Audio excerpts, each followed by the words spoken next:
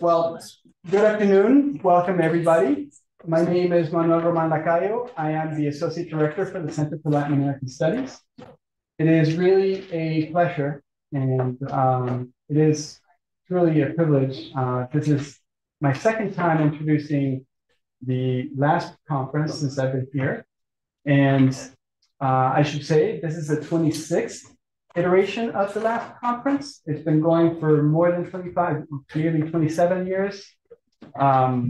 It's been an effort that's been put together primarily by our students who are LASPP fellows under the dutiful, active, and enthusiastic support and guidance of our Assistant Director for Partnerships and Programming, Ms. Amanda Hank. Some of the people who are here and in the overflow room have worked really hard to make this conference a success. So we thank you for joining us, for being here. I should mention also James Campbell, who is one of our graduate student assistants in the Center for Latin American Studies, who's been a constant thread in keeping the organization and the flow of what this conference will become going for some months now. These are conferences that come together over a lot of planning and a lot of energy. Today, we have the beginning of our 3 days of the last conference. We have Dr. Eladio Bobadilla, who is in history department here at the University of Pittsburgh. He has organized and will be facilitating and moderating a panel that is very much aligned with what his research interests have been and continue to be, and dealing with issues of organization and in the face of oppression, of movements, people coming together for causes, and without really wanting to preempt what the panel will be about, I want to basically just hand it all over to Dr. Bobadilla so he can tell you more about what we are about to see for our inaugural panel today.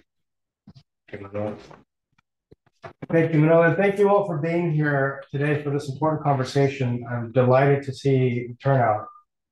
As Manuel said, my name is Eladio Bobadilla. I'm here in the history department, faculty member here at Pitt, the history department, and together with Alexander Finley, Marcus Redeker, we run the Stoughton and Alice Lind Working Class History Seminar. So we were really thrilled to put this together, although this could not have happened without the help and assistance and support of the Center for Latin American Studies. Caleb Greenberg, who is not here, was instrumental, as was Manuel Roman Lacayo, so thank you, and Ms. Amanda Hank for putting this together. So beautiful.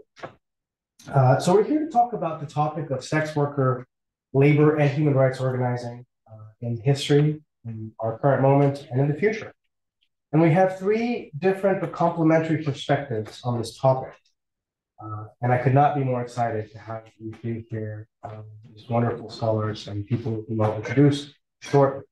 Before I do that, I want to tell you about our final event that happens April 11th. It will take place on April 11th when Professor Reed Andrews delivers the E. Thompson lecture at 4:30 p.m. in the Frick Fine Arts Auditorium.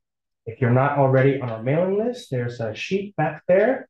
Please sign your name and give us your email address, and we'll be sure to send you reminders for that and future events. Hope you'll join us for that as well. And I hope you enjoy the rest of this amazing conference. And I want to thank, of course, our panelists for being here with us today. We're delighted to have the presence and expertise of you three to guide us in what I hope is a lively and important conversation. So I'll now introduce them and begin that conversation.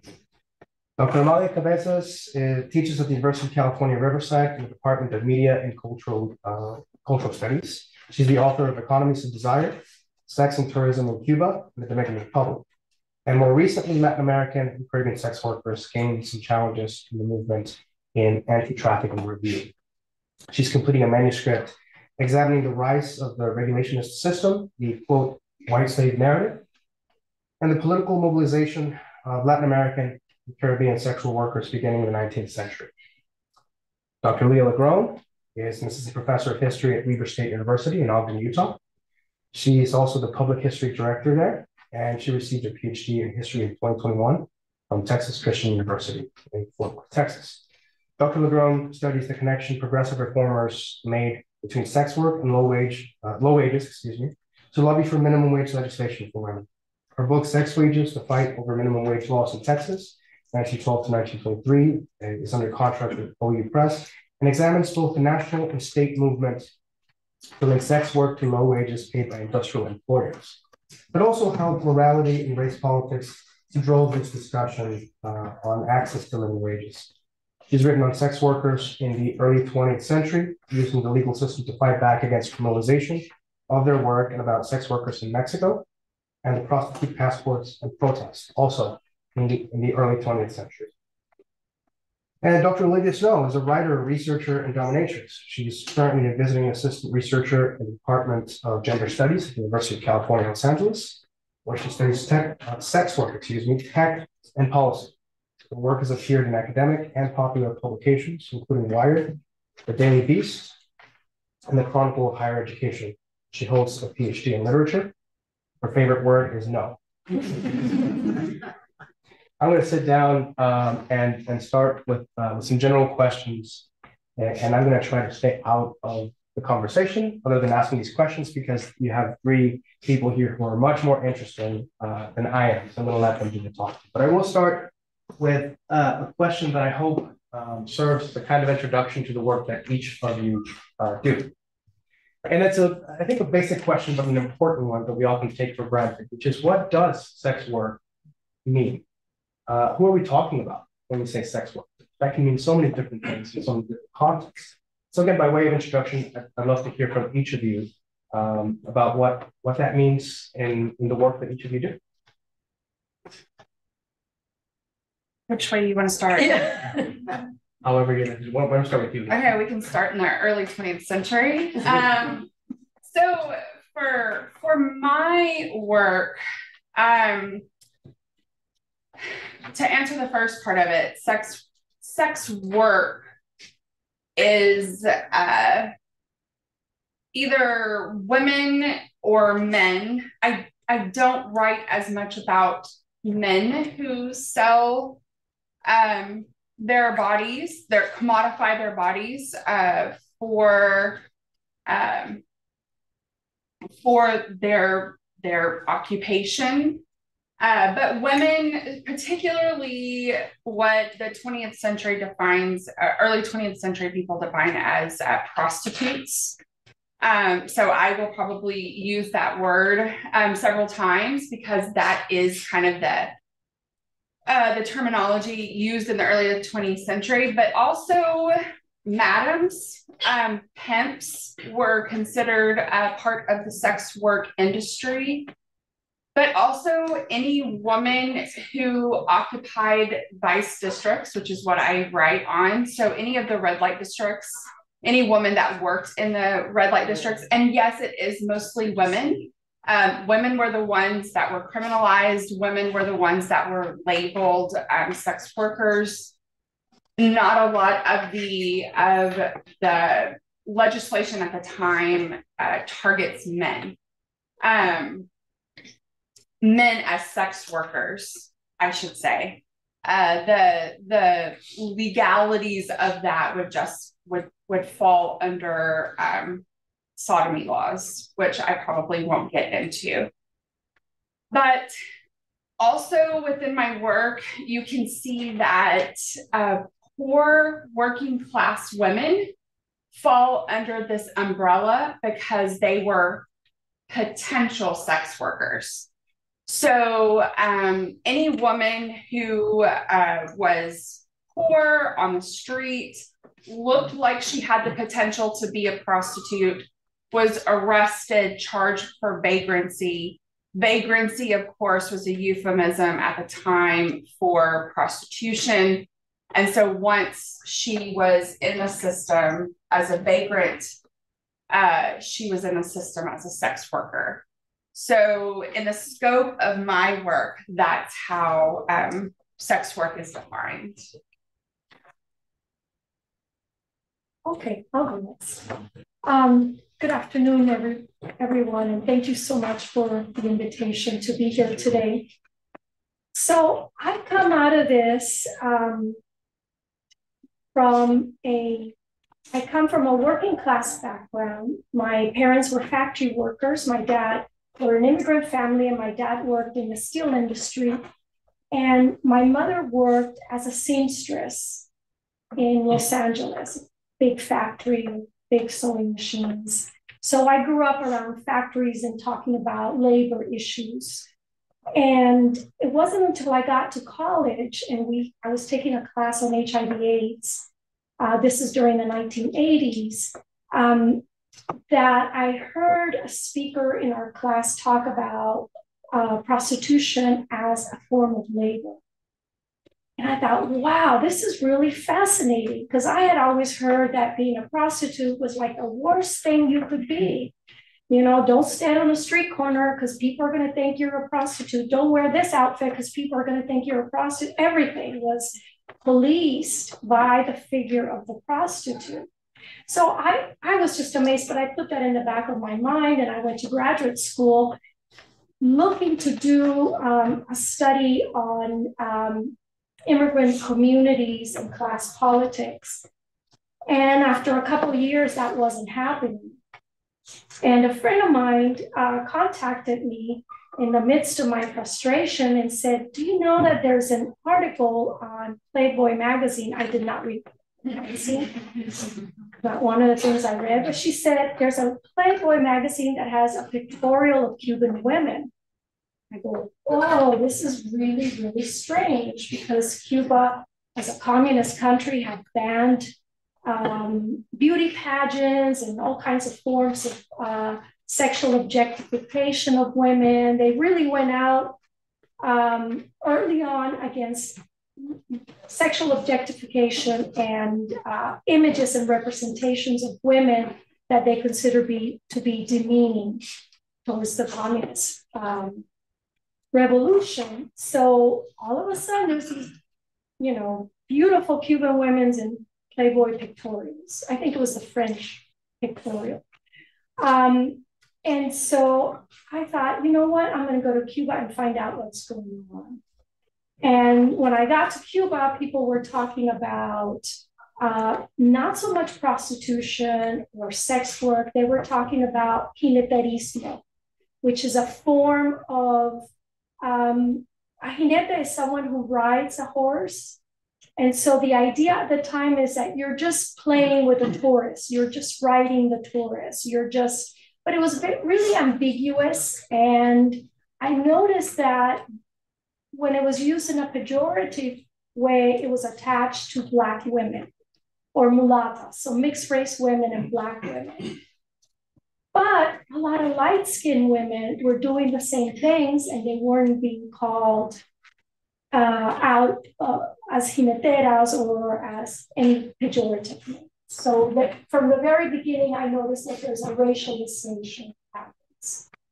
So I like the term sex work a lot, and I try not to use prostitution, but like you, I use it sometimes within a particular historical context. The term is used a lot in mobilizations in Latin America and the Caribbean. So a lot of the organizations use trabajo sexual. In Mexico, they use sexo servidoras. So they try to connect sex to services, to the service industry. And I like that approach too. In Brazil, there was a very charismatic sex worker organizer, and she used from the very beginning puta, whore. So that's a term that's also used. More recently, from Argentina, the term being used is puta feminista, or feminist whore.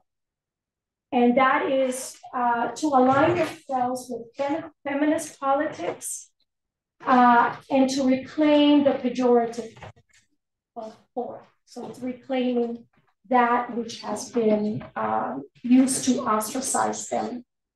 I am still very uncomfortable at times with labeling anything and anyone this term of sex worker, because I met in my research in the Dominican Republic and Cuba a lot of, for example, resort workers who have relationships and encounters with tourists that are, I would say, ambiguous or flexible, or that can lead in many different directions.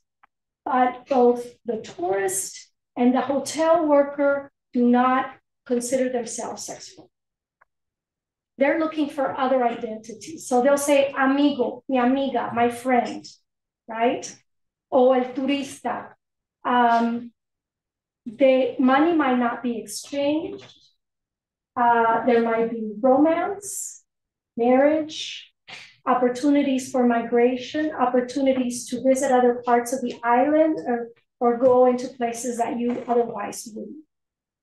So I don't feel that in those situations, what it does, it really brings up into question the ways in which we combine money and we combine love and sex and attention in all of our relationships. So in heterosexual marriage, in romantic liaisons, these all combine these elements. And so it's very difficult to then say, oh, you're a prostitute because you're a low-income worker, or you're in a third world country, or because you've been racialized. So those are my ideas around the term. Well, thank you for having me. It's exciting to be back in my hometown of Pittsburgh, born and raised. So I came to sex work not through academia, but as a sex worker. I started trading sex for money when I was 16, down in the South Hills. And my graduate work was on the dehumanization of the laboring body under 19th century American industrial capitalism, which, as it turns out, translates quite well to sex work studies, to which I pivoted after I received my PhD and was outed to my doctoral department. So as for the idea of sex work, what sex work is, I mean, broadly, this is an umbrella that refers to a vast industry, right? Of adult content creators, porn performers, strippers, dominatrices, full service sex workers, which is the like community term for what we might otherwise call a prostitute, full service sex workers, sugar babies, you know, did I say strippers yet? I probably did. Yeah. List goes on. But for my own work, now that I primarily look at the algorithmic surveillance of sex workers by big tech, particularly like cross-platform data sharing, tracing how sex workers get booted off of various platforms. Sex work and sex workers constitute a socio-political category of people who are stigmatized workers, criminalized workers, and though we may think of like, or would like to think like sex work as a job, it's like I could be a sex worker and then I would cease being one down the line. That is not the case in like the real world. Just on my way here this afternoon, I saw a news story of a woman, I think in Ohio, who got fired from her English teaching job because she had an OnlyFans. It does not matter when you were a sex worker. And I mean, the temporality that, as you noted, even, you know, a potential future sex worker, is this kind of political category that excludes you from many parts of, everyday life, whether that's being able to have your own bank account, whether that's being able to travel internationally. Sex worker, I mean, really is most basic terms, a scarlet letter that you end up wearing for life. So that's the perspective that I take. Thank you all. The next question I have is I wrote here historically, or historical perspective, but I'm a historian, so of course I'm going to start there. We don't have to end there though. Okay. But let's start there. Historically, how have sex workers articulated their place in labor and human rights struggles? How have they worked to move from the margins to the mainstream, although what you said maybe complicates that notion. But yeah, historically and not, how have sex workers articulated their place in these struggles? Well, I think it's wise to start with Carol Lee, the sex worker activist who really coined the term sex worker. And the reason that she did that was its relation to policing and surveillance. She attended the way she came about it, she attended a conference, I want to say in 1972, it might be 78. And there was some panel discussion on sex work, but it didn't use the term sex work. I think it used like sex, trafficking, or I can't remember off the top of my head. And this made her think of an experience that she had had recently as a sex worker, as a full service sex worker in San Francisco, working in a brothel. She had been raped by a client and was unable to report it to law enforcement, not like they would have done anything if she had, but was unable to report it because that would then jeopardize the house entirely. Her role, or she would be arrested as a prostitute before anyone would be arrested for the crime of rape. And she, asserted sex work for a few reasons. One being as a strategic organizing move, because the community is so vast, because people are, and I mean, even within sex work, there's the hierarchy, right? Which the most stigmatized and criminalized occupy the bottom of that, and so full service sex workers, and the least, so cam models, OnlyFans girls, whatever, occupy the highest. People are so loath to identify as a prostitute, but sex worker is something that refers to any number of occupations. So I mean that I'd say was the a formative moment, at least in United States American labor.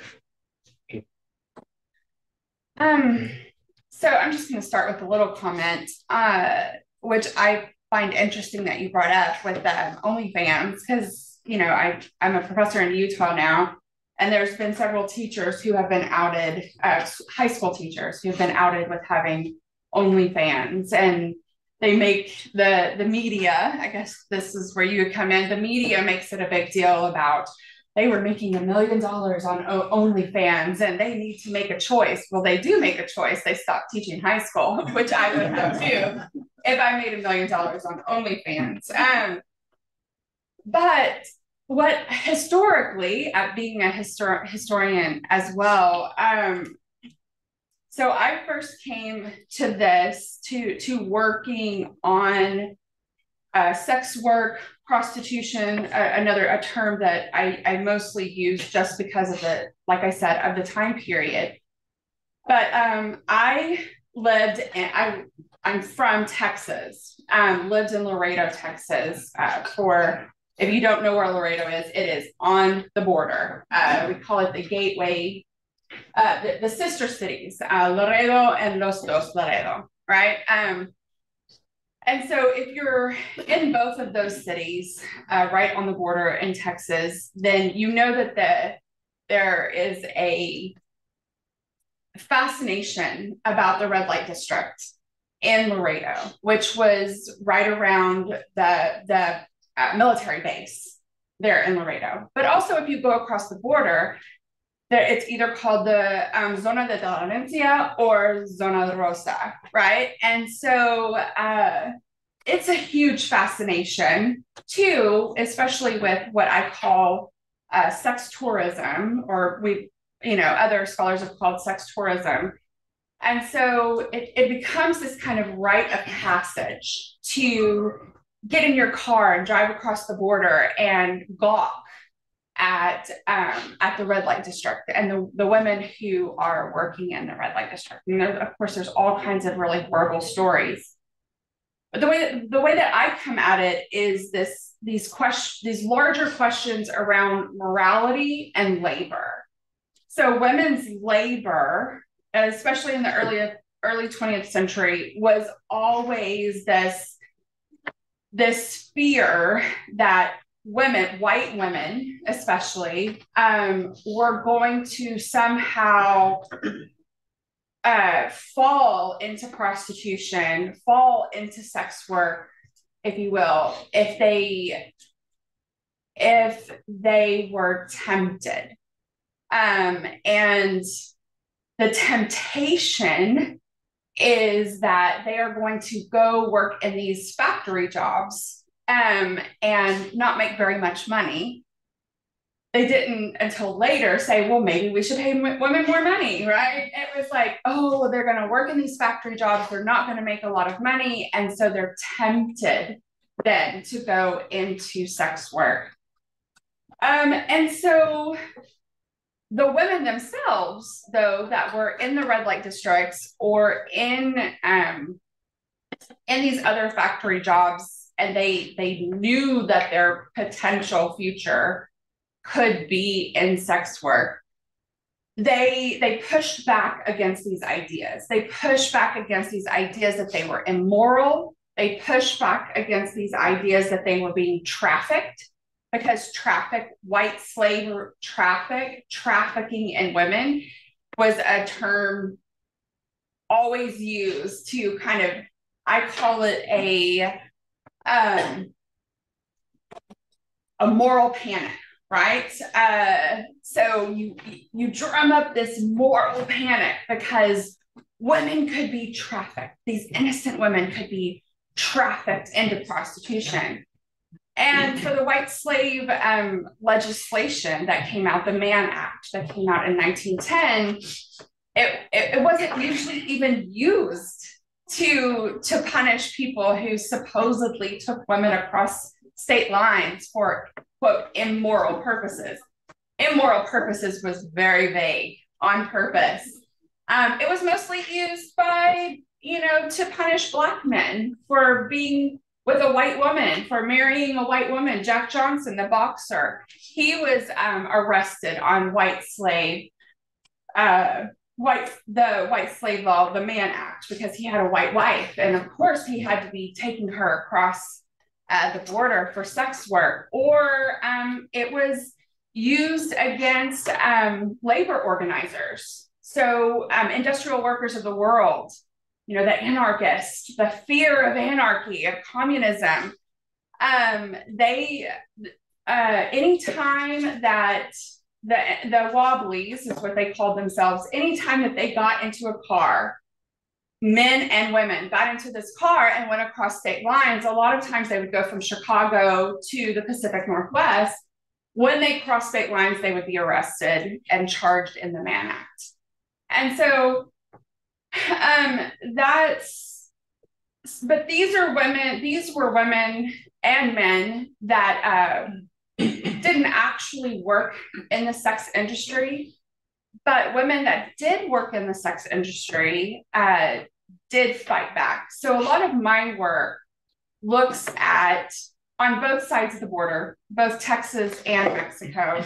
On the Texas side, in the early 20th century, I look at sex workers who use the legal system to push back against how they were labeled, their job. Even during that time, women were saying, we should not be criminalized. What we're doing should not be against the law. One of the cases that I look at is Thelma Denton. So Thelma Denton was worked as a prostitute and then became a very successful madam. Her brothel was raided by police because she was a Black woman who had white women working for her. And at the time in Houston in 1908, they wanted to segregate the red light district, mainly so that Black men could not have access to white women's bodies. And she refused. She was arrested. All of the women in her brothel were arrested. And all of those women then sued the city, called for injunctions to decriminalize what they are doing. Their argument was that if the city of Houston created a red light district and you put us in this red light district to work, and you said, this is where you have to stay, and it was called the reservation, by the way, and this is where you have to stay, then while we're in this district, if we don't leave this district, then our work should be decriminalized. And this is how women at the time who worked in the sex industry, this is how they saw themselves. This is how they saw their work. And this is how they fought back. And organizing, which that was, they didn't call it labor organizing for themselves, but you could see them organizing amongst each other, madams and the workers who worked in their brothel. They're organizing to use the legal system to push back. Workers in Mexico did very similar things. There was even a protest, a march in Mexico City of sex workers in the early 20th century that to protest their regulation. So Dr. Snow talks a lot about surveillance in Mexico. In Mexico, you know, where prostitution was legalized, they had what I've written about is these passports. They were pink passports, and they were medical passports. And so women who worked in the sex industry in the early 20th century and up until I think the 90s, they had to take these medical passports and have compulsory medical tests to make sure that they did not have venereal disease.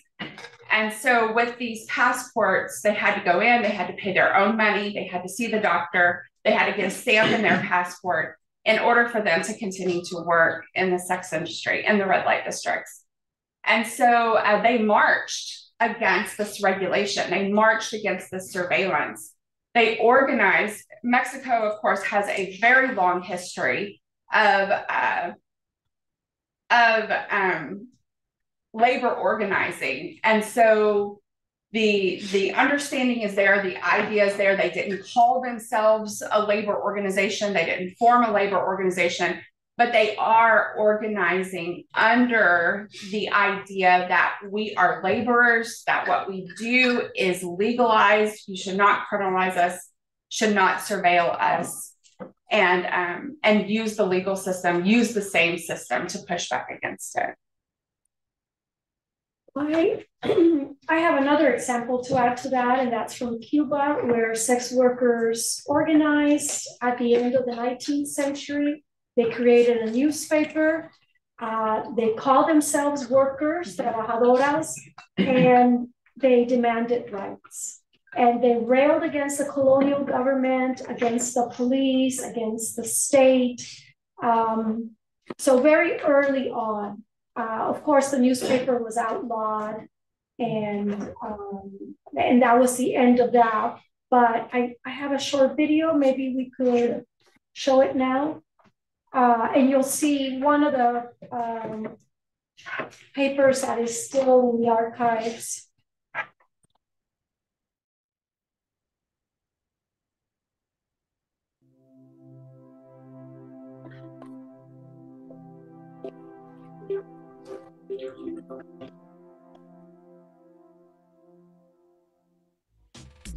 Most accounts of the origins of the sex worker movement reference organizations in the global north. In the Americas, however, the conception of prostitution as a form of labor started with a Caribbean collective of prostitutes who sought to organize politically to demand their rights as workers.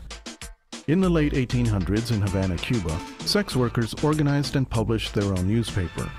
They wrote about policies that impacted their lives as working women, and they envisioned a political party by and for sex workers.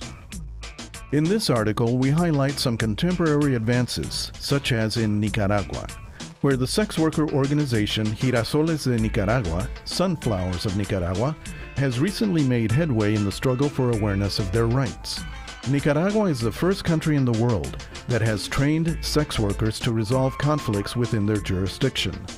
They are officially trained and accredited by the Supreme Court of Justice as judicial facilitators. They resolve conflicts related to sex work and other community issues and strive to prevent and decrease violence. This conflict resolution model reduces caseloads in the courts and enhances communication between the justice system and sex workers. In 2018, in another part of Spanish-speaking America, a group of mostly trans sex workers in Santa Fe, Colombia, created a mural that later inspired a printed newspaper called La Esquina, the corner. Staffed by trans sex workers, La Esquina is a media space where community members share information of local interest, such as how to avoid complications related to surgical procedures, get a job, how to make cheap meals, and how to take better care of their health. Funded by nonprofit organizations, La Esquina has a mural edition that is laminated and pasted to walls on street corners where sex workers congregate to wait for their clients. It also has a regular print edition that is distributed to brothels and other businesses in the area patronized by sex workers. La Esquina addresses the interests, needs, and empowerment of a disadvantaged community that is doubly discriminated against for being trans and sex workers. La Esquina offers the opportunity to visually communicate stories. Without La Esquina, those stories would not be told. In Argentina, the sex worker organization AMAR has cleverly used public spaces to drive home a political message. The organization started an innovative campaign in 2013 by adorning walls with murals on various street corners in Buenos Aires. Depicting women on one side and children on the other, the visual campaign stressed that 86% of Argentine sex workers are mothers, bringing attention to the fact that sex workers are women with family obligations and connections. These are women who are integrated into their community as mothers and breadwinners. The murals not only facilitated neighborhood discussions and awareness, but this labor rights campaign also received widespread media attention, even winning an international prize from a public relations and communications magazine. Ahmad produced another impactful intervention in the form of a public sphere performance where activists randomly distributed fake invoices for sexual services rendered, complete with price details. The campaign also targeted journalists, opinion leaders, and politicians, among others. The objective was to make evident that sexual services involve a financial transaction similar to other enterprises with obligations and rights. Finally, Jacqueline Montero is the president of Modemo, a sex worker organization in the Dominican Republic and an elected official in the Congress of the Dominican Republic. These are only a few examples. All over Latin America and the Caribbean, sex workers are organizing to raise awareness and demand their human rights.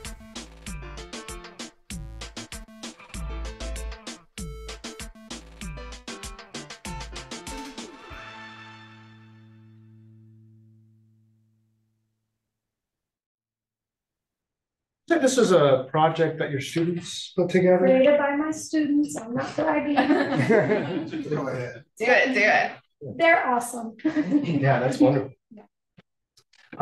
That's lovely. And sort of gets us into our next piece of the conversation, just this engagement between sex workers and other workers.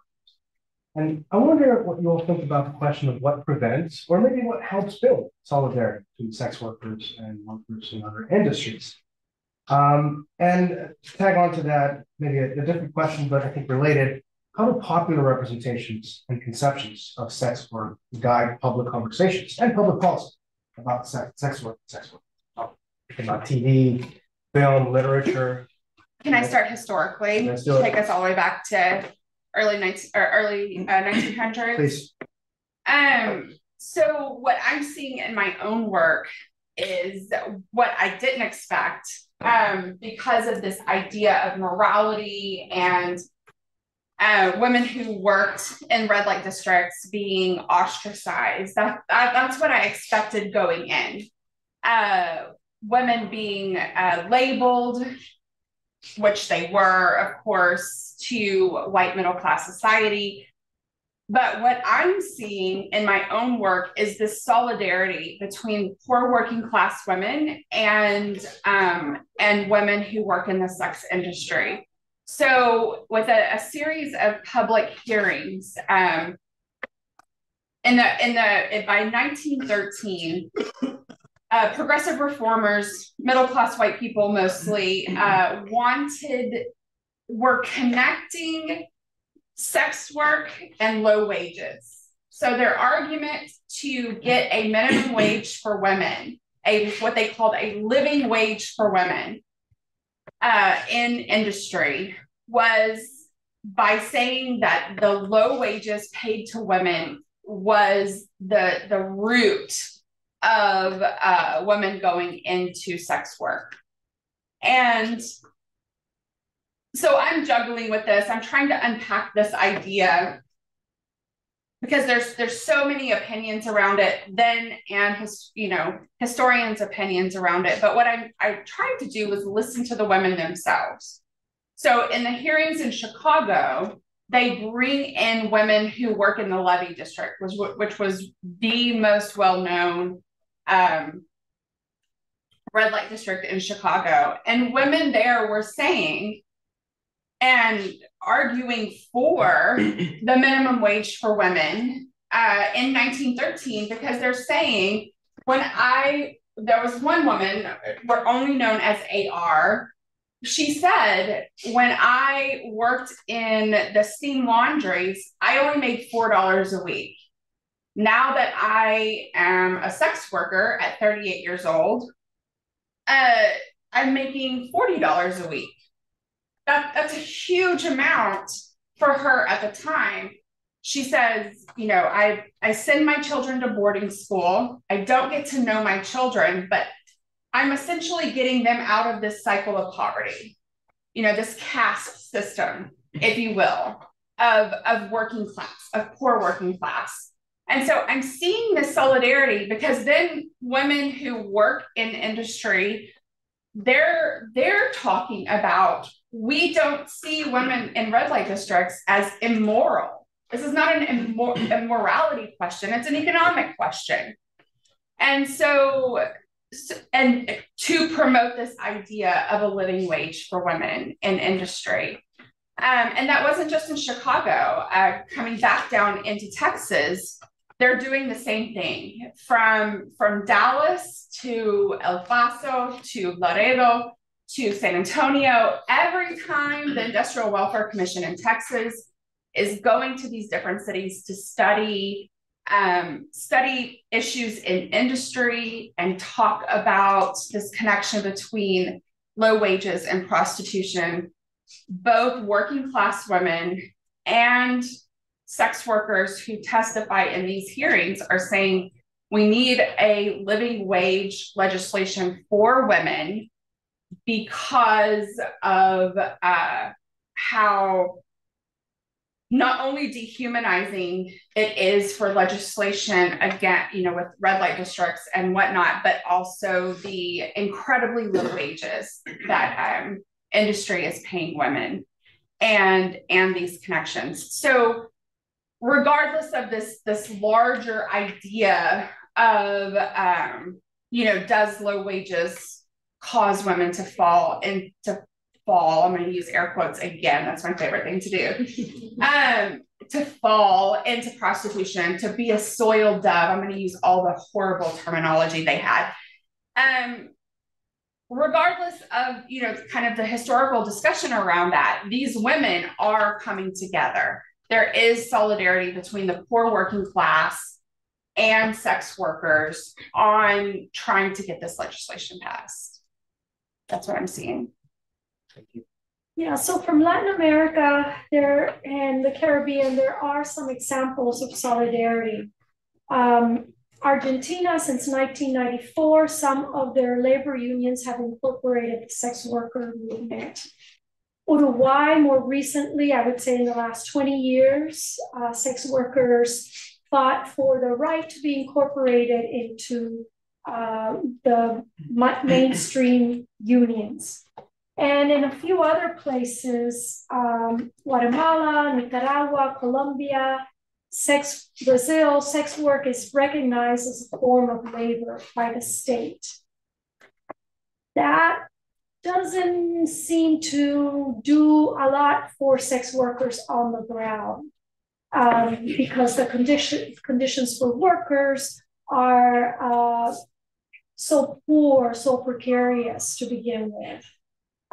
And because the police are not trained, clients are not trained, so sex workers are still subject to a lot of forms of stigma, violence, marginalization in their societies and culture.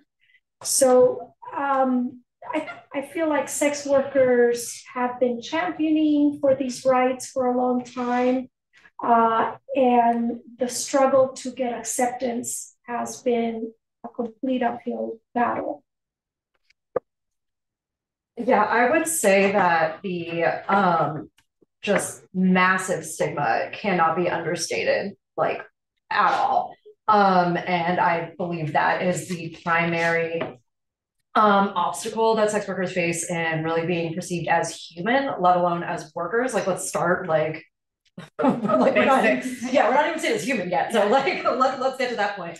And I mean, the way that sex work is, I mean, often almost all, maybe not exact numbers, but like a last resort. People who are already multiply marginalized in myriad ways are disproportionately represented in sex work, right? So trans women are disproportionately represented in sex work. Women of color, Black women, especially queer people, gender non-conforming folk, poor people, of course, the economic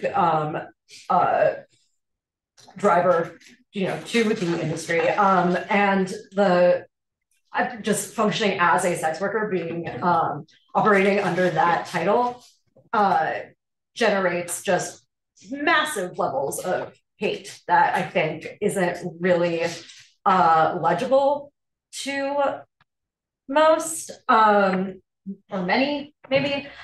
So as for solidarity with non-sex workers, I've found personally it's less with other low-wage laborers and more with other criminalized and stigmatized populations. So drug users, queer folks, drug dealers,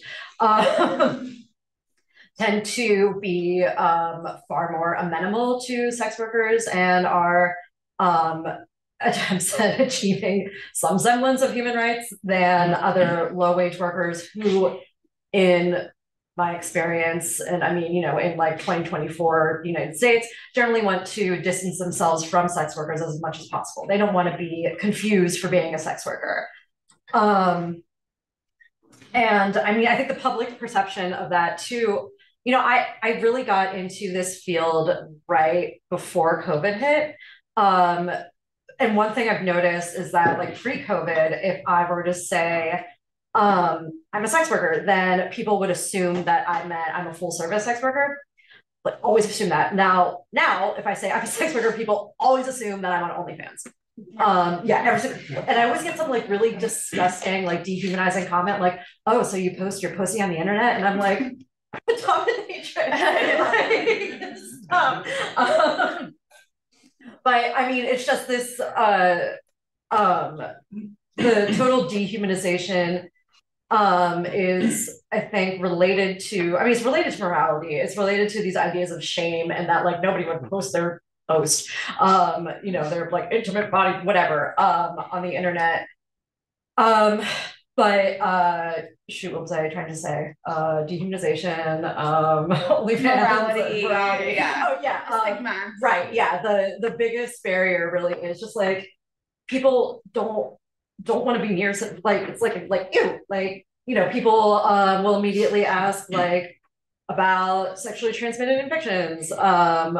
People assume that you know, if being in any close proximity to us somehow implicates them in the sex trade, whether that's as a client or as a sex worker.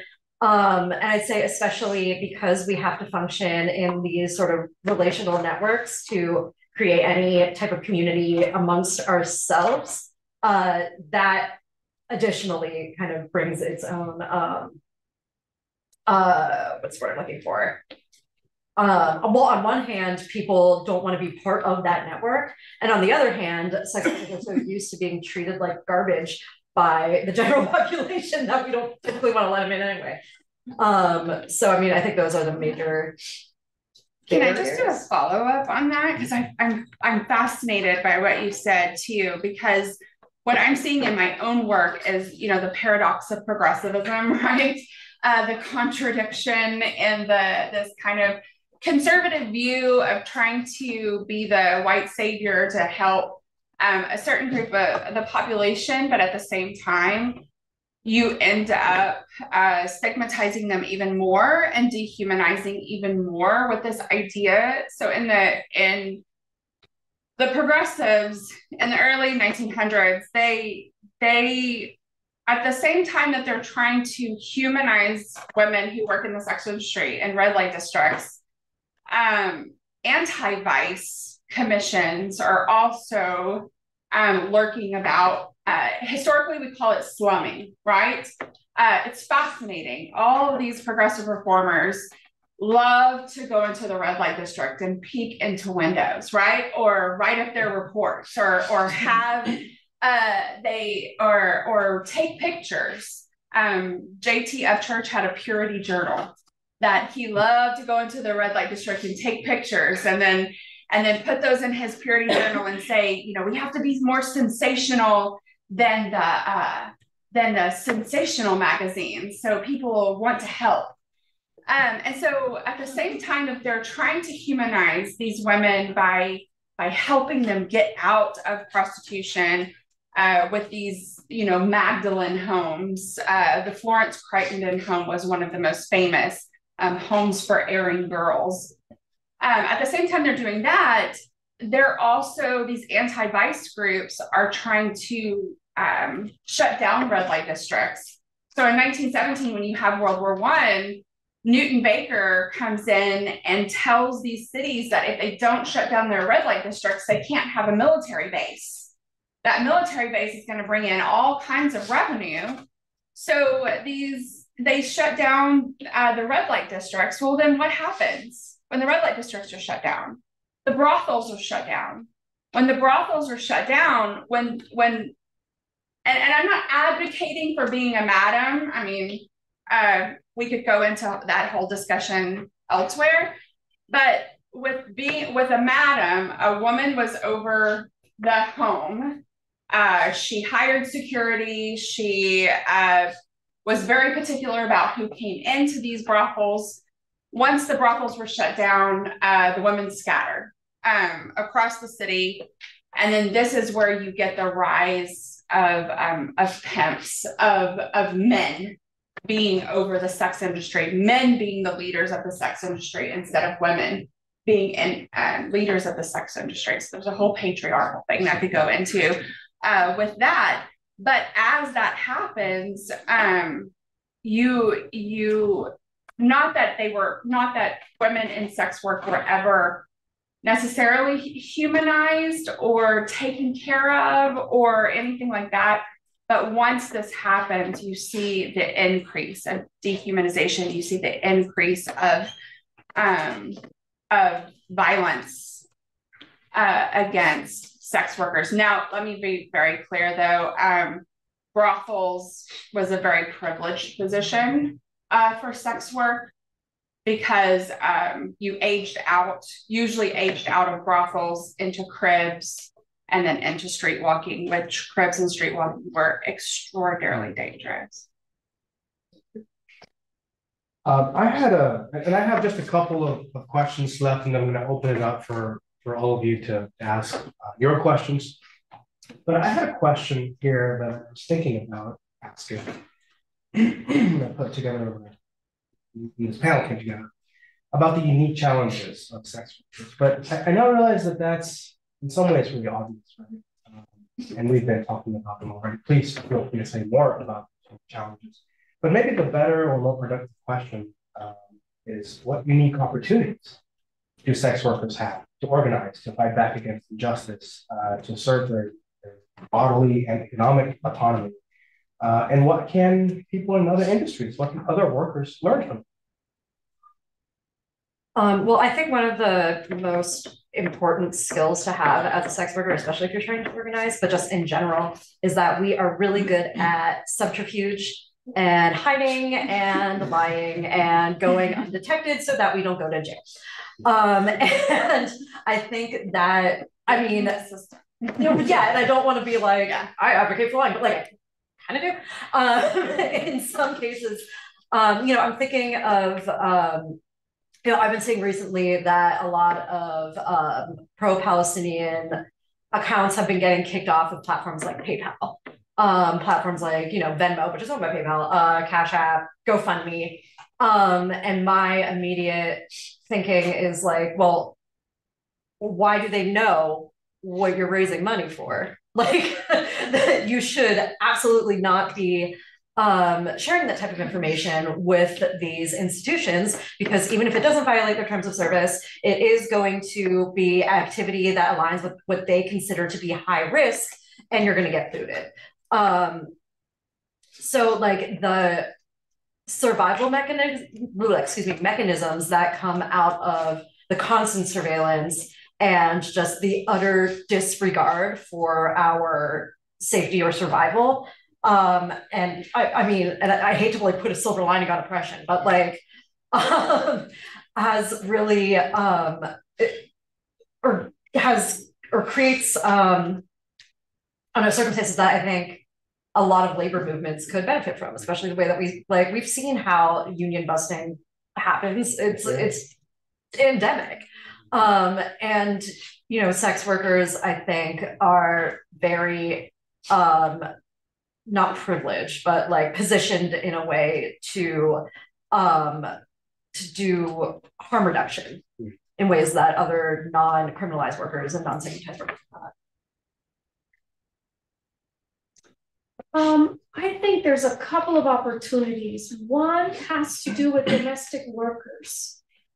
And if we can organize domestic workers, and there's been domestic worker movements in Latin America now for a long time, that will make it easier because there's a conflation between domestic work and prostitution and sex work. These things usually go together. They're very connected. I think if those organizations continue to strengthen, that's going to be very fruitful for sex workers. The other thing that's been happening since the mid-1990s are these transnational networks from Argentina all the way into Mexico, into the Caribbean, of sex workers. They get together every year, they conduct studies, they do position papers, they work with governments, they have celebrations. So never before in history has this happened, where sex workers can come together. There's a few organizations. One is Retrasex, that's been around the longest since the 1990s. And the other one is Placards, and that's more recent, probably in the last 15 years. A lot of the money comes from HIV/AIDS and UNAIDS funding these organizations. So in a way, that pandemic was so disastrous for sex workers, but at the same time, it helped to start a movement of empowering them, because it poured a lot of money into educating sex workers, not because they cared about sex workers, but they care about the clients not getting infected with HIV/AIDS. And that has fueled the system quite a bit. And across national boundaries, that's really been so important.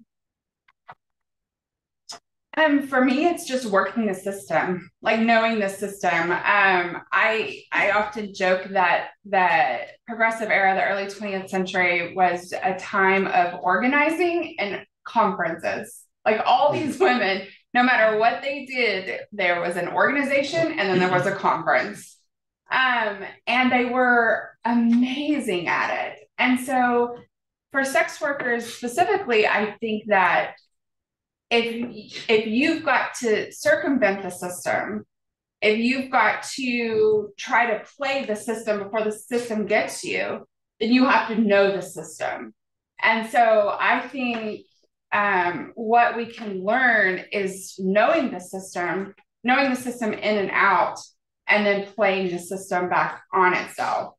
But also within this kind of capitalist structure, both the progressives and sex workers specifically, within this capitalist structure, used a very kind of socialist idea that these organizations needed funding. And so they came together, and sex workers were able to do it. Madams especially had extraordinary power because they were so wealthy. Right? They invested their money back into more land, more brothels, but they could influence people. They influenced police. They influenced governments. They influenced local politics. They had so much money, but they often used that money back into the women. I don't want to say that they didn't exploit, but they put that money back into fighting legislation that hurt everyone in the red light district. Of course, wealthy progressives did the same thing for their organizations for suffrage and whatnot. But this is one thing that women in vice districts in the early 20th century did really well. They organized really well. They used their funding really well. And they knew the system really well and used that same system to fight against it. We have such a great turnout that I think I'll end with my questions here and open it up for questions from the audience. Please forgive me if I don't know or can't see your name. I'll just have to rudely point at you. We'll make it work. So I'm going to open it up for folks to ask their questions for one of the panelists. And let's do that now. Who wants to start? Please. So can you talk about the value of decriminalization in terms of labor organizing and just asserting the humanity of sex workers as a community? For anyone who wants to answer. Well, I think it's important too to distinguish between decriminalization and legalization, which are very different and often confused. So legalization is like what we see in Europe, the Nordic model, and that is when sex work is, and specifically full service sex work, also professional domination, is highly regulated. And there are certain laws in place that are about as arbitrary as the laws here are, that will criminalize your work. For example, in the UK, you can't share a space with another sex worker where you're both using it to work. Obviously, it makes sense if you want to, power numbers, you want to work with other people for your own safety. But doing that means that under the law, you are trafficking the other. You're just trafficking the other. So you both get busted for that. Yes. Decriminalization, on the other hand, is just being left alone. Like it's just not illegal. Just like having sex not for money isn't illegal. Yeah. So that, yeah, well, it was. Yeah, no, and they're coming from Lawrence v. Texas, but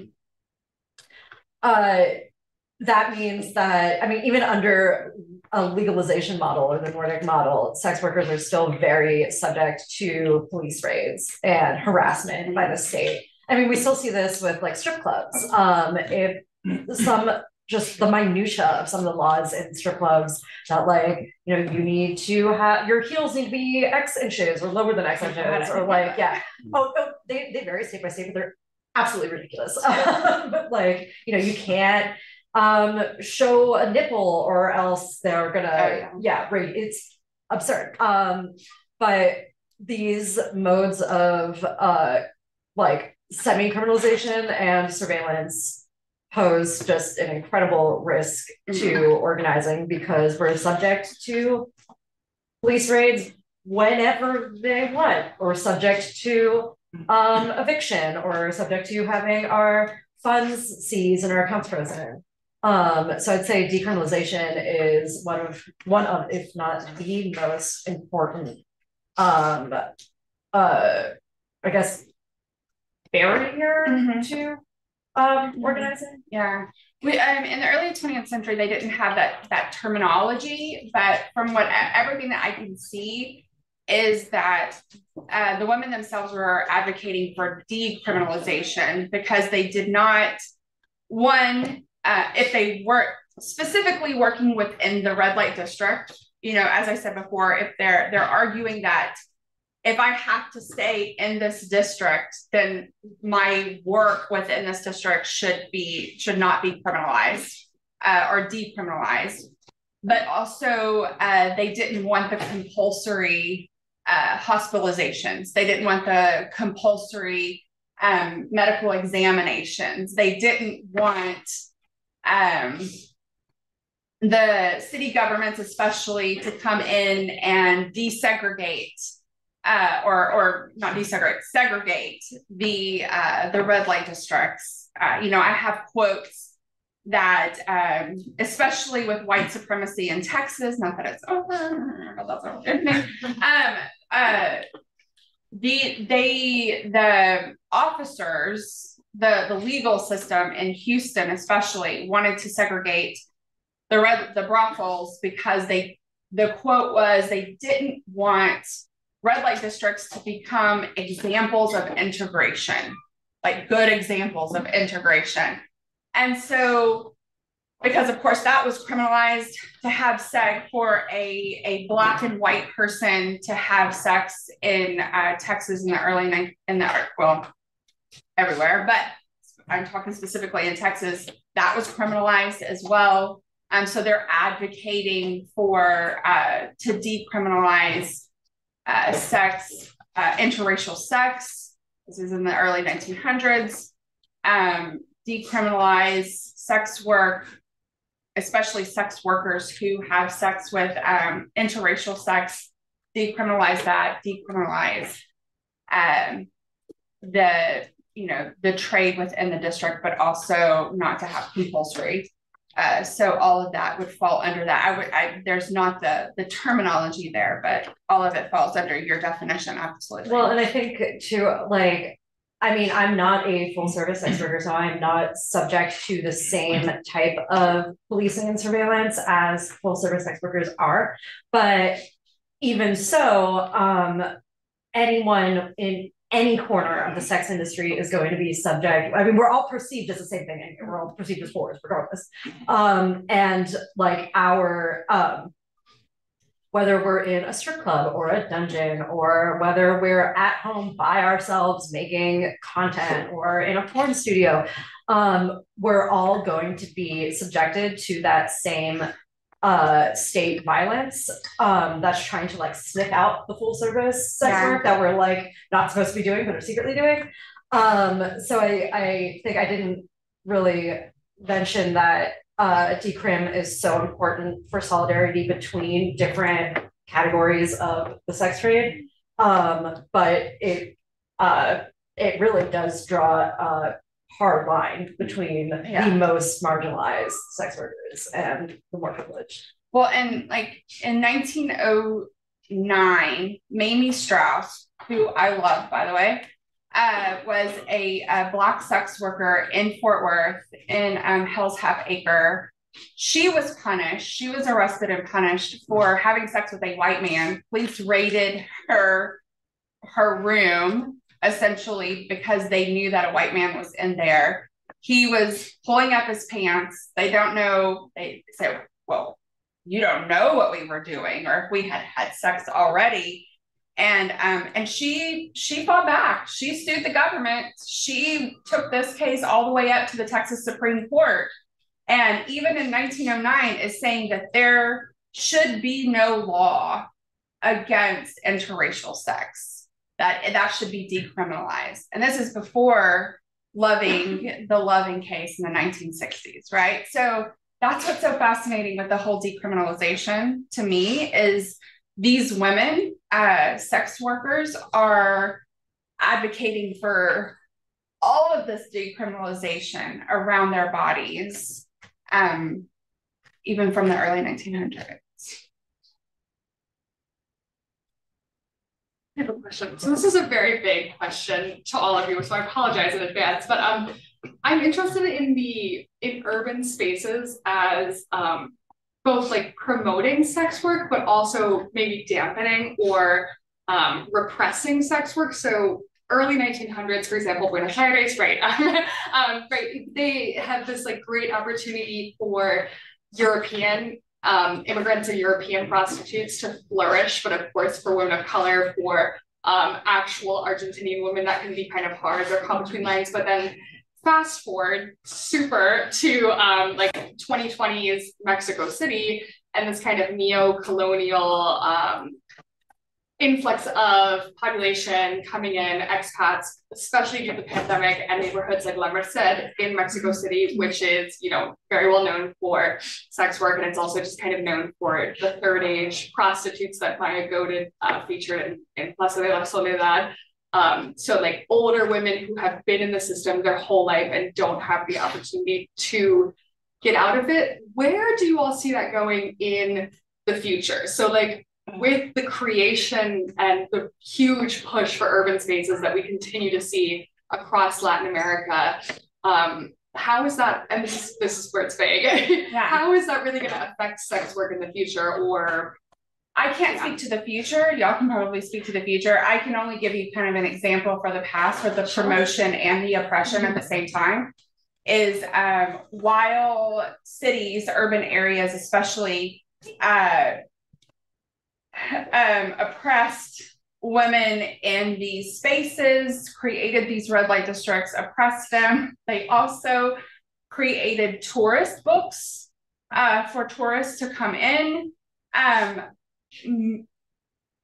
for the reason that any kind of revenue, and by revenue, I mean that they would go, the city officials, police would go into the red light districts, arrest, I'm going to use air quotes again, arrest women, which just meant to detain them and then make them pay money. And so the city itself, the city of Houston made $100,000 a year on prostitution. City of Dallas made over $100,000 a year on prostitution.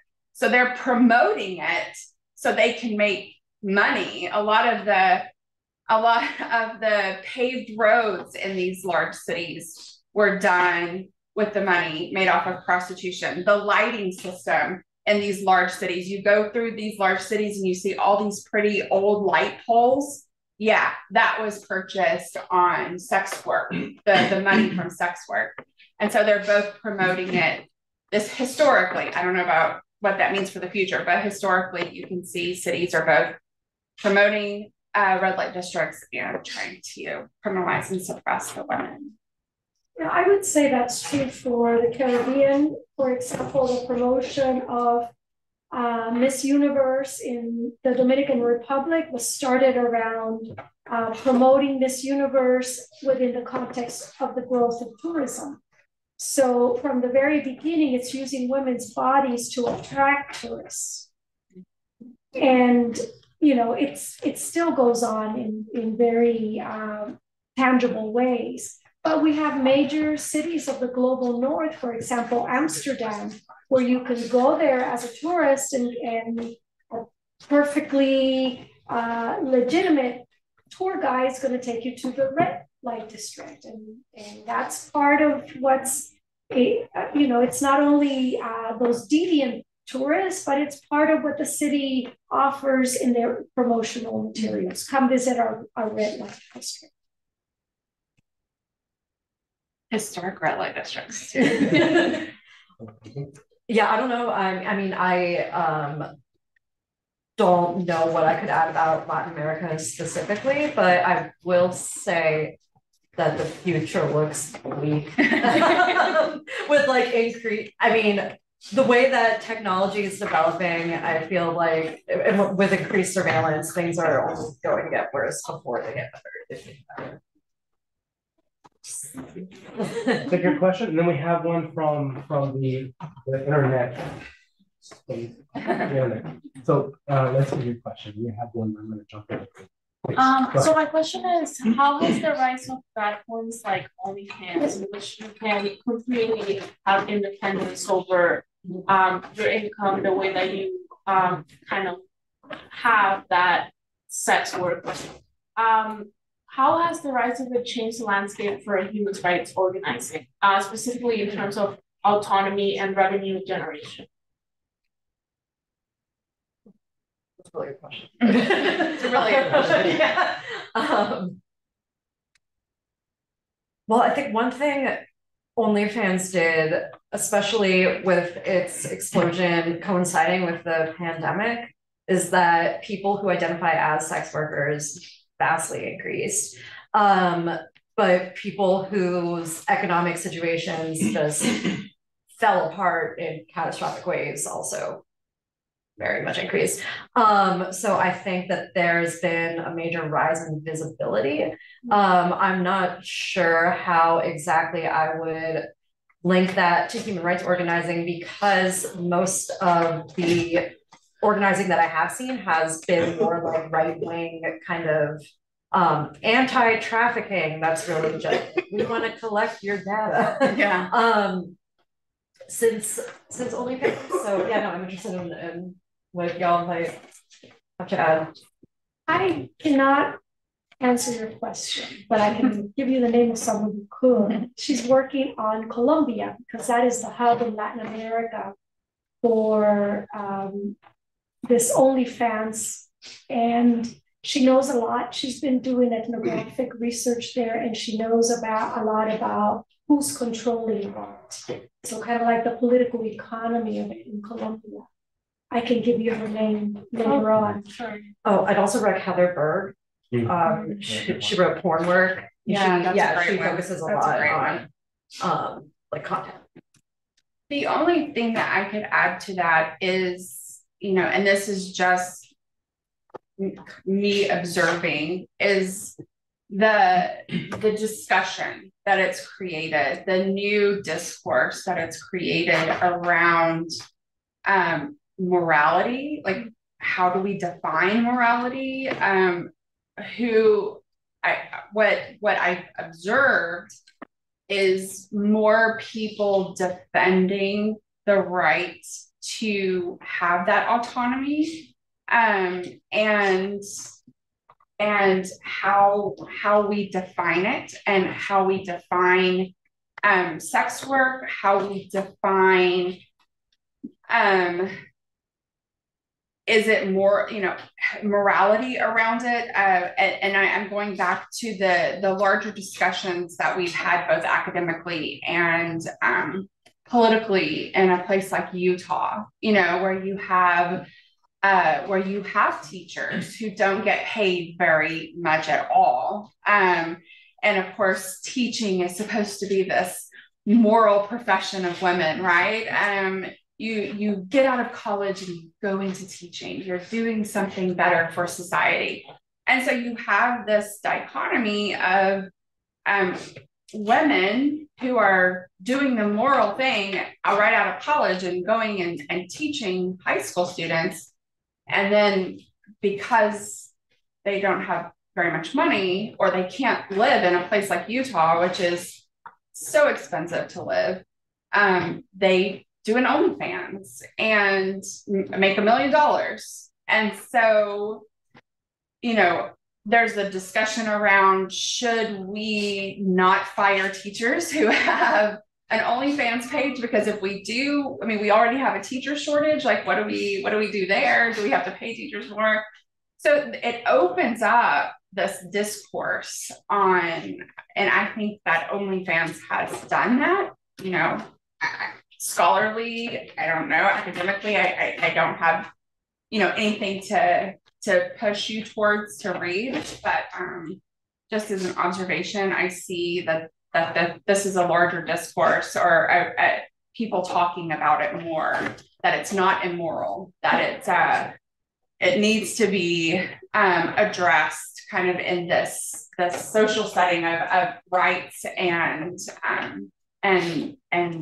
you know, how we look at women in this industry. Well, and I think what's especially interesting about this discourse is that the assumption is that creators on OnlyFans are making just a ton of money, and that's not at all the case. The average take home monthly from OnlyFans is something like $100, between $100 and $200. Yeah, it's like very rarely do we see the like $1 million. And I think it's these rare cases that come out in the media because it's more it's sensationalized. Yeah, like it's more likely you'll get recognized if you have more subscribers. Right. Yeah, of course. But you know, I think also, especially with teaching, you know, the side note, did y'all know that Pittsburgh teachers get paid more than teachers in almost every part of the country? Are they organized? As a labor union? Town, but yeah. Oh, there's the because we couldn't unionize in Texas, and so. But I mean, making $38,000 a year is totally fine if you are a heterosexual woman married to a man with a a big boy salary or whatever. It's only like it's only like single women who are single unmarried women whose sexuality is already going to be policed more heavily than others who end up on OnlyFans. Well, and like teachers in general, they're predominantly women. They've, you know, always been predominantly women, and this was seen as supplemental income. And so that was a justification to not pay teachers. And then you have a state like Texas, which is a right to work state, right? And so teachers are forbidden from unionizing. And if you do unionize or you do protest against your low pay, you lose your teacher certificate. Period. So you lose your ability to work in Texas. And so yeah, let's talk about patriarchy and perfect segue. It's actually perfect segue to this question. And then we should have time for one or two more questions. And then there's one more in the Q&A. All right, so we'll take this one and then we'll see how much time we have. Andrew Dorking wrote how porn and the industry will always just create violence against women. There seems to be a push now on sex work being empowered. Do you think under patriarchy, sex work can truly be empowering to women? So, I mean, I take umbrage with the dichotomy between sex work being what was the word that working or what's the word? Empowering or the bad one. What's the bad one? Let's just go with dehumanizing because I can't remember what it is. And I mean, what is the primary driver of violence against women is the economy and poverty. So I really I wonder, what is more of a risk to women? Is it making money by having sex with someone that they, you know, found on a website that they chose to go on specifically to find a client? Or is it the violence of homelessness and of hunger and of incarceration and all of the other just horrific realities that come with poverty, especially now that we have the worst wealth disparity, I think, since the Gilded Age. That seems a lot more violent to me than, and given I'm a dom, all I do is violence, not against women usually, but that seems a lot more violent to me than, you know, taking some selfies and putting them online. I think there's a moral judgment in the question because we don't think that about domestic work, which is something that a lot of women are relegated to, where they're low paid, where there's certain levels of violence. And we never say, let's get all domestic workers out of the industry. How about construction workers? Or I think it's just all women in general. I think women face violence, you know, in marriage. I think women face violence in their in any job that they have. Women face violence in walking down the street. Women face violence in their marriages. I think the patriarchy breeds that violence. Well, and I will say from experience that the way I'm treated by clients in a dungeon is far superior than the way I'm treated by colleagues and students at the university. Absolutely. And I think that, you know, poverty, which is the root, you know, the central to my work, just like you were saying, I think poverty is a big factor in that. The patriarchy, though, works to keep women impoverished. I mean, there's a reason we couldn't have our own bank accounts till 50 years ago. Right. There's a reason that the pay gap is still there. There's a reason why we still have predominantly woman jobs, right? You know, all these surveys or this information comes out that there's so many women in college now. Like there's more women in universities than there are men. Yeah, but where are we funneled to, right? What kind of degrees are we relegated to? Nursing and teaching. That's the largest fields on a lot of campuses. I don't know how it is here, but especially in the South, most of your women in universities are in nursing and teaching degrees. And so I think, and sometimes those are the lower paying jobs, especially teaching.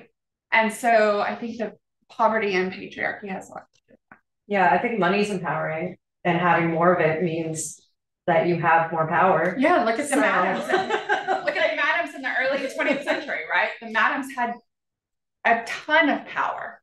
That's how it works. Yeah.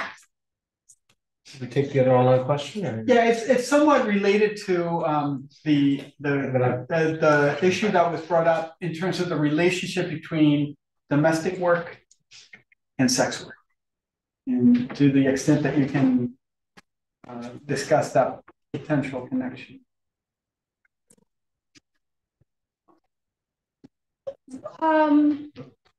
The approach that I take is one that looks at it as social reproduction, the kind of invisible labor that women do within families, within homes, to reproduce laborers, to reproduce the next class of workers. And that is supposedly we do out of biology or love or whatever, but it's still work that is not paid, that is not considered to be a form of labor.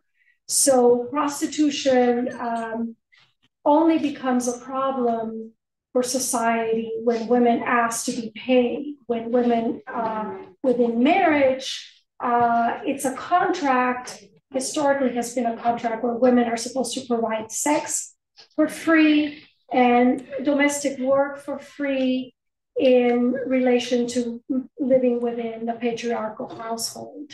And so domestic work is kind of industrializing that labor that is done, that's supposed to be done by the wife, by the woman, by the mother, and so is sex work.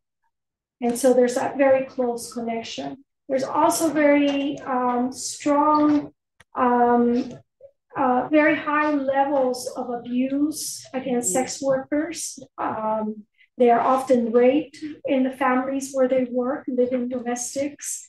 They are often subject to violence. So there's a lot of commonalities, and a lot of domestic workers then go into sex work because it pays more.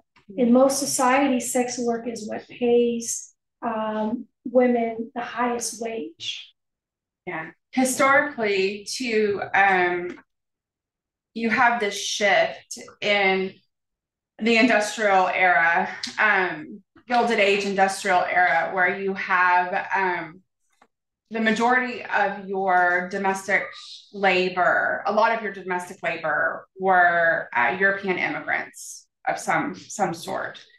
And then as industrialization happens and more European immigrants who are falling under this umbrella of whiteness now with Americanization programs are not going into domestic work because of the surveillance behind domestic work and going into factory jobs. And so then not that it hadn't been, but then you have more of a racialization of domestic work. So now you have predominantly Black women are going to be domestic workers, where white, native-born and foreign-born white women are going to go into the factories.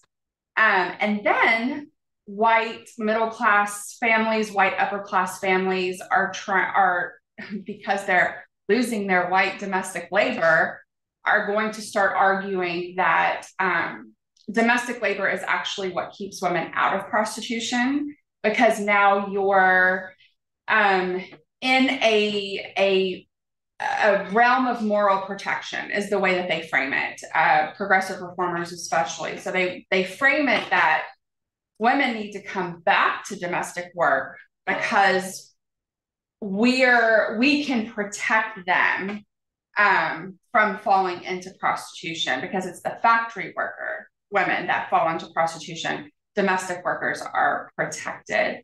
It's a fallacy, but that's the discussion. One last thing, there's a researcher at UCLA, PhD student, who's looking into domestic work and sex work at Harvard. She's in government and public policy. So I think in the next few years, we'll see some articles. Jessica down here, yeah. So we'll see articles and books on that topic. She's a great researcher. Well, we can have whoever has additional questions, if you have the time. There was one back there. Do we have time for one more question, or should we? Sure. And then we can mingle for a bit. And then I have to take these wonderful people to dinner. Let's hear your question. Sure. So Dr. Snow, can you tell us the difference between a madam, a pimp, and a sex worker, and how SESTA and FOSTA plays into it? Yes. Yeah. Okay. So this is a really important distinction. So, and we've been like throwing some of these terms around. So a sex worker, as we know, someone who sells or trades sex, or, sexual content, whatever. Madam and pimp are both terms that are not really used so much anymore. Madam might refer to a woman who operates a brothel and hires full service sex workers to work within it, which is legally indistinguishable from pimp, which at this point is just like a racialized slur, a racialized term. Pimp, I think more than anything, conjures this figure of like a predatory, often a man of color, often Black men, who are abusing or trafficking white women. The word pimp also has these associations of being non-consensual and being trafficking rather than sex work, which is by definition not trafficking. And we think of a pimp as like a scary person who's going to like hide in a corner or shadow or whatever and like steal a white girl from a mall parking lot or whatever.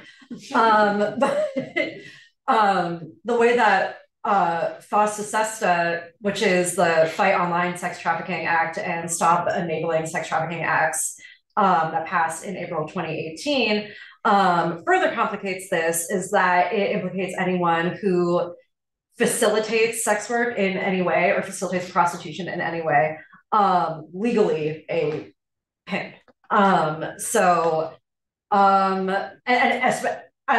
Excuse me, in as much as they use the internet to do so. So like I took an Uber to this event. If I were also going to be seeing a client later, then that Uber driver could be charged with sex trafficking under FOSTA SESTA.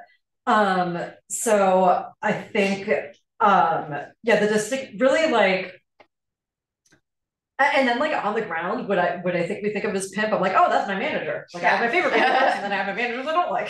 So, I'm really glad you asked that question because I wanted to comment on the racialization of the word pimp. Yeah, and historically, like early 20th century, it was just a distinction between men and women. So women were madams, men were pimps, and then they were all in the sex industry. They were all sex workers, or classified as sex workers. Yeah, I don't think like the racialization will come later. I mean, I don't think that an owner of a brothel or a dungeon or whatever would consider themselves a sex worker. They did in the early 20th century, I mean, unless they overlap, but like today that most of the madams began as what we would classify as prostitutes, and then ended up owning their own brothel. And so then they now, I don't know about the terminology now. This is like a new for me. I don't work in this time period. My brain is strictly in the early 20th century, but those are the distinctions then. But like, even then, like a pimp wouldn't refer to himself as a prostitute. No, they don't refer to themselves as that at all. The terminology sex worker did not exist then. Nobody classified themselves as a sex worker. It was by their I guess occupation. So prostitute, pimp, or madam. But the umbrella, the idea of it is if they were in the vice district, all of that would have been considered sex work. But yeah, no, I think that the distinction really does, I mean, it falls along racialized and gendered lines, and the end goal is always just police violence.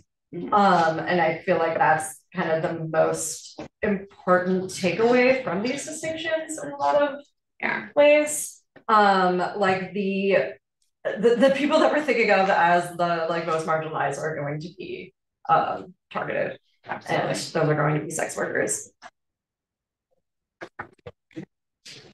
Well, thank you very much.